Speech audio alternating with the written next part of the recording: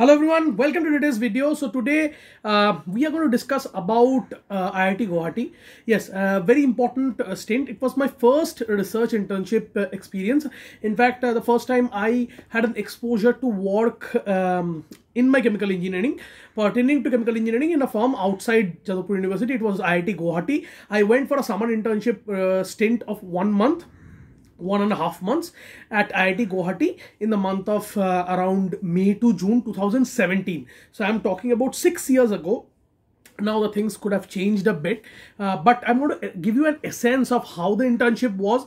What are the basic things that you can expect from the campus? How is the entire pedagogy, the structure, and how is basically life, hostel life, because we stayed 1 month in the hostel of IIT Guwahati itself. And how do you expect that hostel to be, and how is the hostel life, how is the campus life? So talking about the campus life, first of all, it's a very green campus.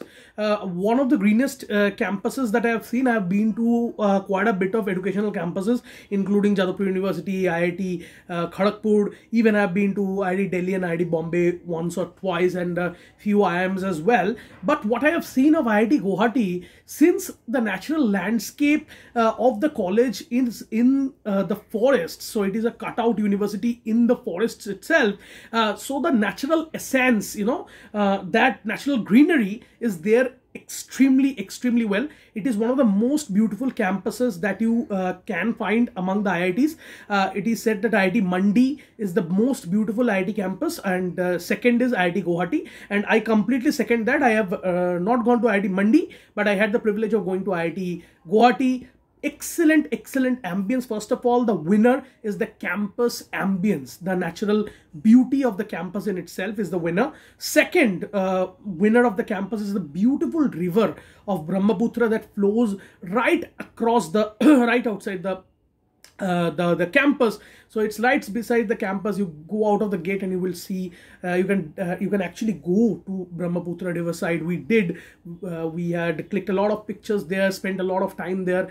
Completely beautiful breeze blowing out, because of which the weather in itself is also extremely beautiful. At IIT Guwahati, we went at a time when mostly it was raining in the northeast, and we faced a lot of rains there. And the fact that it was raining constantly, and even when we talked to the natives of the place, we understood that the landscape and the presence of the Brahmaputra river makes the weather very suitable throughout the year. So weather is the second winner here. So you can understand northeast, its own beauty, and the weather in itself is the winner. Apart from that, the campus food in certain mess is very good. The students of one mess, at least in the summer internship time, we could go to other messes.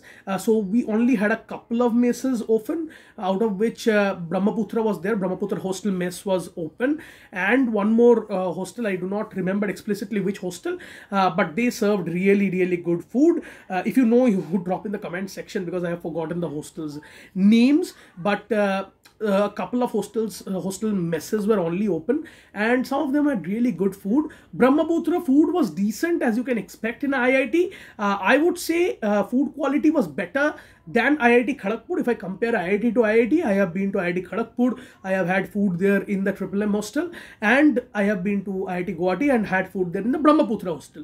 And they tell that Brahmaputra is decent, not one of the best messes. Similar for M as well, not one of the best messes.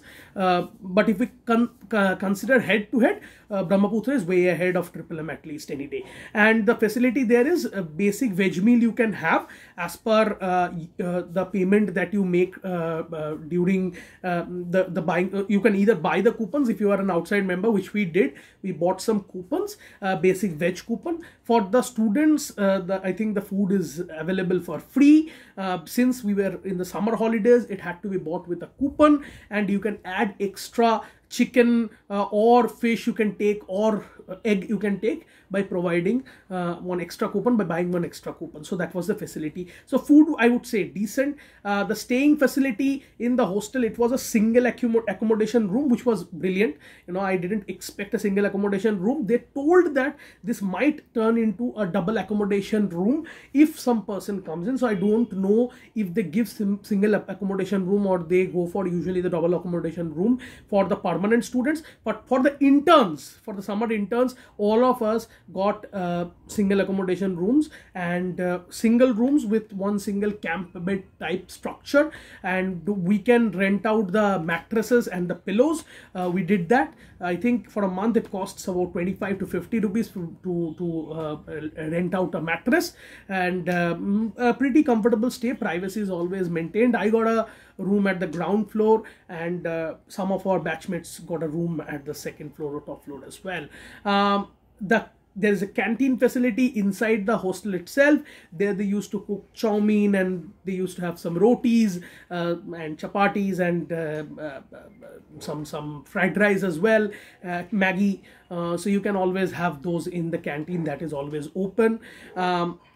Regarding the washing facility, in every hostel there are certain washing machines that are kept. That was the first time, in fact, that I was using the washing machine, and I remember explicitly that I used to go and wash my clothes every week in that washing machine. So there is a common washing machine room for that. So that facility is also there. I definitely believe that there would be other laundry facilities as well, but for me it was the common what do you call it, the washing machine room that I utilized. And now coming to the pedagogy and the structure. So we were particularly in the technology park. We didn't go to the chemical engineering department, but we saw that cluster. So basically the rooms are very good. We went to some of the research facilities, the labs. They are in particular brilliant. You have connection like those big projection rooms as well. We sat in one of the rooms and discussed certain things with our manager in the sense that our guide, who was at that point of time the head of the department as well, Dr. Vishnupada Mondol, we did a research internship under him, and we were working on determination of the height of a packed bed tower and the kinetics of the packed bed tower in an absorption column, where basically the CO2 was being absorbed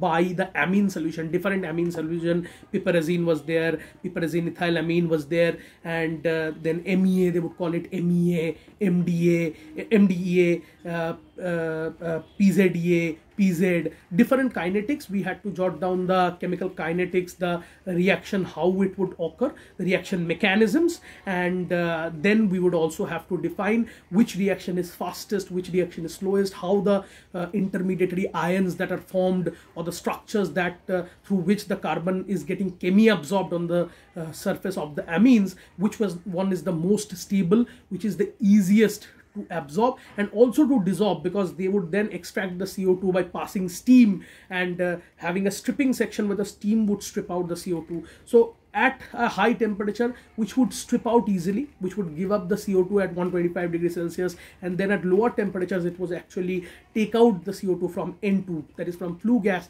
into itself. So chemisorption and then stripping as well, desorption. So absorption and desorption, both the kinetic cycles we had to jot down, and a lot of technical stuff to crunch on the NTOG and HTOG to determine the height of the ideal height of the absorption tower and the stripping tower as well.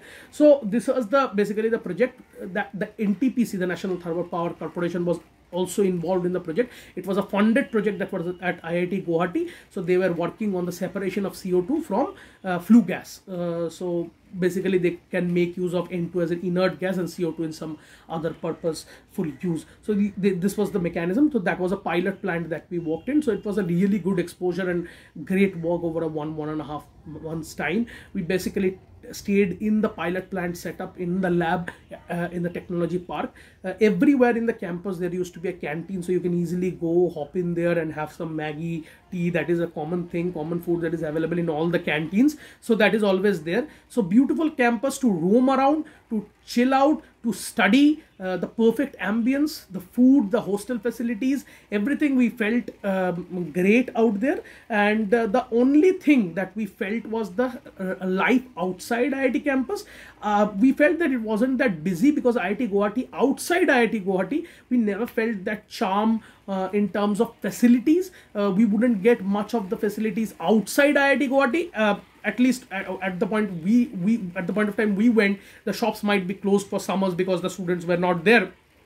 But having said that, the general infrastructure outside the college is not that great. So you will feel a little secluded from the society because you are staying in the campus and there are not much spaces to rotate or roam around, unlike the other IITs like IIT Delhi or IIT Bombay, where you would see a lot of chaos outside the campus as well. In fact, IIT Kharagpur, for a matter of fact, in that aspect as well, is lacking in that sense. So IIT Guwahati, they are also lacking. IIT Kharagpur also, I think, locality wise, now it is developing a little bit. It has developed over the years, but still I believe that there is a lot of improvement that can be done, because if you leave the IITs, the other infrastructural facilities are not that great. You wouldn't find a hospital nearby to IIT Kharagpur in particular, and same kind of feeling I got when I was in IIT Guwahati. If you know the place better, definitely you comment in the comment section. Some of the students might oppose to this and say that there are some really good facilities out there, but whatever my experience is,